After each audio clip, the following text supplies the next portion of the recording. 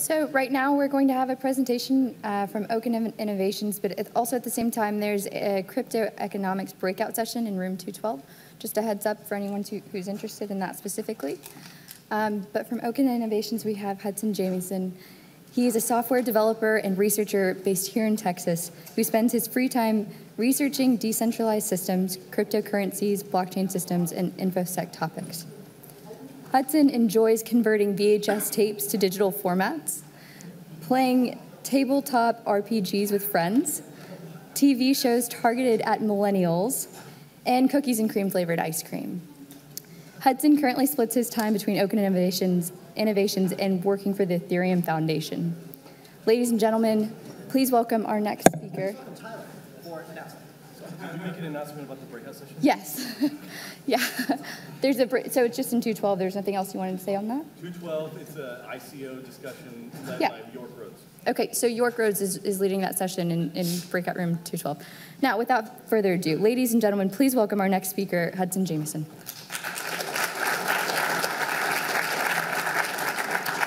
Hey, everybody. Won't be offended if you walk out for York. She's an awesome speaker, and I'm sure that's going to be an awesome talk. But if you want to stay here, we're going to get into some really, really fun stuff with blockchain and IoT devices. So quick, just rundown about me. I've been involved in cryptocurrency and blockchain since about 2011, doing some Bitcoin mining in college and hanging out on the forums and stuff like that. Participated in a few crypto communities after that, but what really stuck to me was Ethereum. After college, I went to work for USAA for a couple of years in insurance, and then eventually was leading their blockchain program in the innovation lab. I left last June to do some freelance work, other opportunities, and join the Ethereum Foundation. So I'm still working as a contractor for the Ethereum Foundation, doing some DevOps, communications, a little bit of dev work, just kind of everything. It's a nonprofit, so everyone does everything, which is a lot of fun.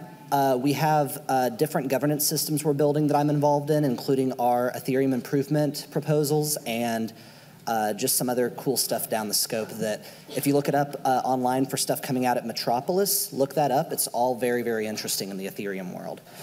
In 2016, I was with a group of local Dallas Ethereum people, and a few of them got in touch with John Garrett's from Canada, and we started Oaken Innovations, which I'm going to be discussing in the next slide.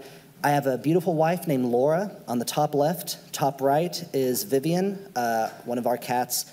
Bottom left is Fry, or Philip J. Fry. He's a little bit not all there, kind of runs into things, but it's really adorable.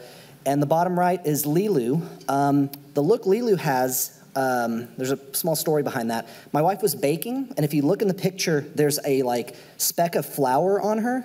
The cat was walking through the kitchen, flour got dropped on her, and she dropped like she had been shot. She stayed there for minutes. It was the funniest thing I've ever seen in my life. It was it's like a freeze button on a cat. So now to the actual stuff that matters. Oaken Innovations, we're just a team of professionals who love distributed systems and blockchain technology. We participated in a few hackathons, and those hackathons, we won Judge's Choice in the first one for an IoT water meter use case, and for the most recent one, it was an international blockchain hackathon put on by the United Arab Emirates, where there were, I think, 100 teams, about 1,000 participants, and we took home the first place prize, which included $100,000 and a trip to Dubai to get a certificate from Sheikh Mohammed. So it was an awesome experience all around.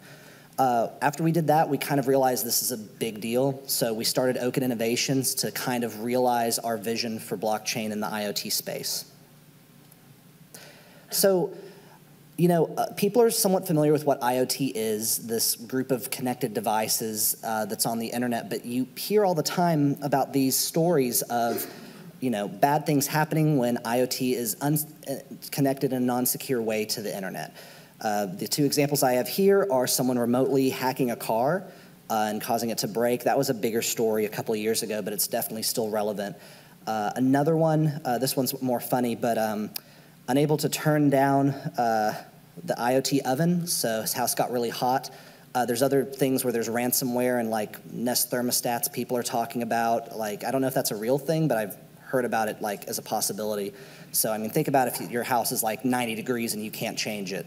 Like, that sucks. And that's on like the inconvenience end of things. On the really, really bad side is medical devices getting hacked and killing people. So you can see IoT really needs something that's going to secure the infrastructure and provide like this layer of trust and this layer of provable interaction with the people who are only allowed to use those devices. So I made this cool little image and tried to use fancy fonts to describe blockchain. In my mind, when I think about blockchain, if I bring it out to its like widest areas, I'd say that you don't want to use a blockchain unless you're trying to solve for one of those three things: identity, trust, or value. So value, token transfer, Bitcoin, that whole use case. Trust, that can be you don't trust the party that you're interacting with in your network, so maybe you're with a competitor but you have to cooperate. Or trust that asset that you're putting on the chain, that piece of data, that representation of data is what it says it is. So people call that immutability. Don't like using that word anymore because it has so many different definitions now, it's kind of been tainted. So I generally just say trust. And then identity. That's a really big one. There's many companies going after that right now in the blockchain space, and I think there's going to be multiple solutions for that, but it's just going to be amazing to have your identity and have it in a way that you don't have to have all these different siloed systems connecting and interfacing with you in order for you to just prove who you say you are. So let's talk about the Oaken platform, what we're really doing here. Our platform is made up of acorns. We love acronyms, so we did autonomous communication over redundant nodes. They are a layer of security that's both hardware and software. So when we say we have an acorn, the example I'm going to bring up in a second is for toll roads. So the toll road use case has an acorn, and an acorn is the hardware security module. So in our case, for testing purposes, a BeagleBone or a Raspberry Pi. It's also the software end of things, so having like a Node.js or some kind of front end, maybe using status or token to display the app to someone. And then it's behind the scenes decentralized software like Ethereum and IPFS to bring it all together and have that layer of trust and that layer of decentralized storage and efficiency for this whole IoT space. So the use case that I'm going to talk about today is the one that won us the prize for the UAE GovHack, and that's toll roads. So what we did is we got a Tesla. We hacked I say hacked, general term. Basically, we plugged in our system to the CAN bus port, decrypted it. For those who aren't familiar, CAN bus is just that little like plug-in that's under your steering wheel. It has a constant stream of data about the speed, your GPS location, if you're turning or not, if you're stopped. So we take that data, we package that data up, and we send it through our Oaken device. It's this little Raspberry Pi that has custom code to sign Ethereum transactions. So we put that data, sign it in an Ethereum transaction in this mock hardware security module enclave, and then send that up to the blockchain. So what we've done there is we have a machine acting autonomously on its own to send data to a blockchain. So that's part one. The second part is now we go through a toll road. When we go through the toll road, that toll gate is a part of the system that has the car registered on it. That car has an identity. And that toll gate is going to say, this car passed through with this identity at this time with this GPS locations. Now, we weren't able to fully implement this, but the end goal here is in the smart contract, we want the GPS location from that CAN bus data to match up with what the toll gate's giving off. So rather than just throwing a timestamp on there and having a human look and see what's going on, you can literally have machine-to-machine communication and value transfer. Oh, I didn't even get to the value transfer part. That's the part that's actually probably going to save the most money. If you have a token system on this toll gate system, you can bring fees down tremendously. I'll show in a graph here in a second. You can go through and have like a toll token based on Ethereum or another blockchain system that then gets deducted automatically based on that on the contract confirming without human interaction that you were where you said you were as a car. So this is the current model. What we have is the toll gate, and then as you go through it, it goes and it kind of connects to this whole back-end infrastructure of a bunch of different things, different vendors, different tools, different silos of technology and databases. And then, it goes to a payment processor on the far end or, a database that's holding it, potentially unsecure. And all that costs money. The infrastructure costs money. Doing a payment transfer for going through a toll gate costs roughly 3% as far as processing fee goes at the end of the day when you go from start to finish.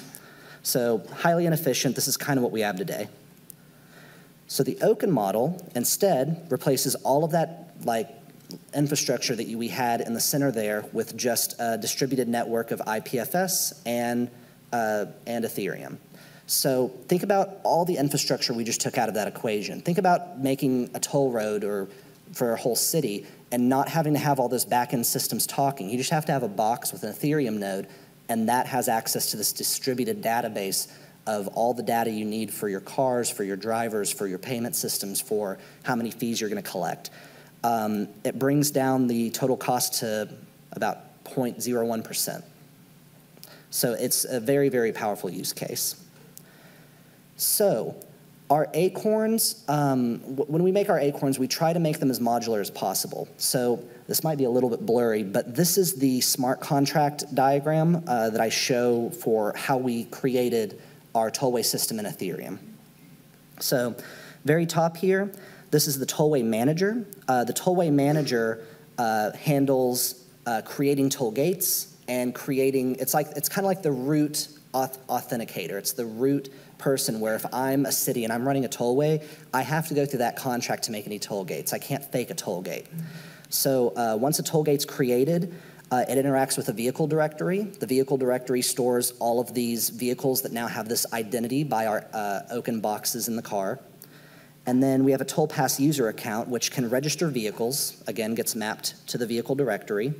And whenever they go through a toll gate, the rules of how many tokens that they owe from the toll gate is sent from the toll gate to the toll user account, and then you pay the toll charges through the tollway manager. So the reason I show this is because a lot of the time when you look at blockchain projects, you don't see a lot of well thought out infrastructure involved. You see a lot of things where it's like, let's put everything in one contract, or let's make a whole new blockchain for this one use case, when really what no one's thinking about is these need to be upgraded. You're not going to have the same toll road forever. So you need to be able to keep this vehicle directory separate from your toll gates that you're going to expire. Or you need to be able to keep this, off-chain identity that's in this little box separate from what you have in this toll pass user account. The smart contracts act as a conduit for the identity that's in your car or the identity of the person paying. So we'll move on to the hardware end. This is just a really simple diagram of what we do to secure our makeshift hardware security module. For the future, we're in talks with auto manufacturers to kind of make this specific to their cars, to their city systems, things like that. So this is going to be more robust in the future, but for now, what we have is the BeagleBone Black or Raspberry Pi. We have a blockchain key access gateway that we've been able to add to those Raspberry Pi, and then you log into it using a secure element. So for example, a Java card. Anybody who's done key signing ceremonies or who's had to deal with bank enclaves or HSMs is going to be really familiar with some of this terminology. But basically, it makes this hardware device where if you try to tamper with it, if you try to extract the keys from it, it stops working. You can't get to it. It's write only. It's, you put data in to be signed and it comes back out. You can't actually hack it in a way that would be valuable to you, or else you'll destroy it. So looking ahead, we're going to continue building on this Oaken platform. We used some of the money and momentum from the hackathon winning in Dubai to start planning out a business model, see what use cases are going to be the most applicable for right now, the ones that we can tackle and build on this. And here's some, just for those interested, some hardware designs, this industrial exterior. This is a dust-proof box that has everything inside of it you need to run an Ethereum node wherever you are. So if you go to a toll gate and you see all those wires and stuff that go into 80 different networks, just put this box there and that replaces the entire infrastructure. All that cost is gone. Same here, this residential one, if you have like a water meter, like if you go to our website, you can see the video demonstration of it, but replace the water meter monitoring system with this so that whenever you have water meter or water go through your meter, it can be decentralized, monitored, and like you can have your bills auto-deducted without having the payment processor fees you usually have. We're having an announcement at Consensus 2017, so be on the lookout for that. It's super secret. I can't trust you guys. I don't know all you. All right. So here's my contact information. I'm really active on Twitter and Reddit. I don't like email very much, but I'll answer it. And there's our website. Our website has a 3-minute video that was the winning entry into the UAE GovHack, which has a lot more information on our tollway use case. I am going to be, at the next break, if you go over there, up the stairs, and down the hallway that has a bunch of lockers that bring you back to high school, there's some rooms, and I'm going to be in one of those rooms to answer some questions further.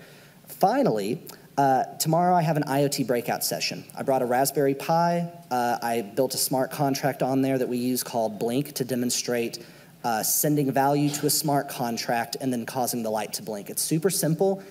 Even if you have never coded before, you can get it. Like, it's literally the most basic, like, 6-line smart contract ever. So if you've never seen a smart contract in action and you're curious to, like, see it from start to finish and the flow of data and value through a smart contract, please come see it. I'd love to show it to you guys. Let's see, what time do I got? A couple minutes for questions? Oh, out of time? I'll just do a question or two, sure. What's up, everybody? Questions? Secret project. I didn't have anything made up to tell you as a lie. I'm sorry. Okay. Anybody else? There you go. Are you starting to do any experimentation with beacons for personal mobility, anything related beyond toll roads to people walking around? We've thought about it. We haven't actually built out anything for it. We've ideated on a ton of stuff. The cool thing about IoT is, like, the solution is needed for automotive industry, healthcare, supply chain, everything. Granted, we're not looking to get into the supply chain. There's other places like SKU Chain and Chronicle that are doing a great job of that. We actually have a lot of friends like in the IoT blockchain space. There's a group forming. We're going to be releasing more stuff, but we're building some open source documents and some structure around having standards on blockchain and IoT. Be on the lookout for it. I don't even know if it has a complete name yet, but we're going to be announcing more of that stuff in June and July. Can you at all talk about how security protocols change or don't when you apply IoT to blockchain? Does it make a difference in how you encrypt the system when you have blockchain to IoT versus IoT?